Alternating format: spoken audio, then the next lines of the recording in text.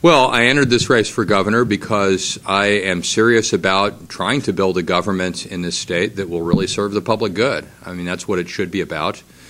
I believe that we have the best public policy ideas, whether we're talking about the budget, which are probably the top three issues facing us today, or creating adequate job opportunities for the people of the state, or cleaning up government so that is actually restoring some reputation for integrity, and more than just reputation, practice of integrity.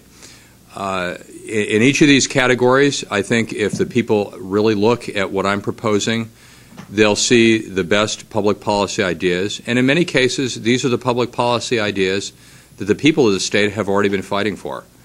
Whether we're talking about, again, the budget, the idea of an income tax for property tax swap, the current iteration of that being Senate Bill 750, the idea behind that to move from one of the most regressive tax systems in the United States to a more progressive system, or looking at the spending side, the idea of a forensic audit. I realize that's starting to become a cliche, but I've been out front with that since hearing and listening to Adam Andrzejewski on the conservative side that, you know what, that's a good idea. I will adopt that and put my own mark on it as far as, how we conduct it and what it will aim to do.